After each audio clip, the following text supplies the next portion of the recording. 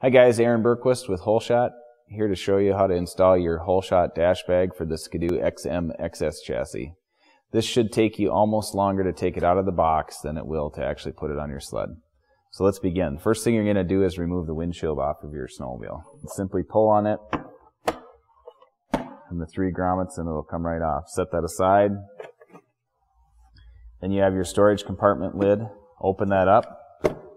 That just pops off. Keep this for when you get rid of your snowmobile. Now take your Holeshot bag, take the bottom of the bag, put it into the existing storage compartment, and now you're ready to reinstall that windshield. You have 3 grommets on the bag. They match up with the 3 push studs on your windshield. Put the first center one in, push that in. Now go to your side ones. Put it over the stud, push that in, go to the other side, put that over the stud, find the hole, push that in. You've just installed the Holeshot dash bag for the Ski-Doo XM XS chassis.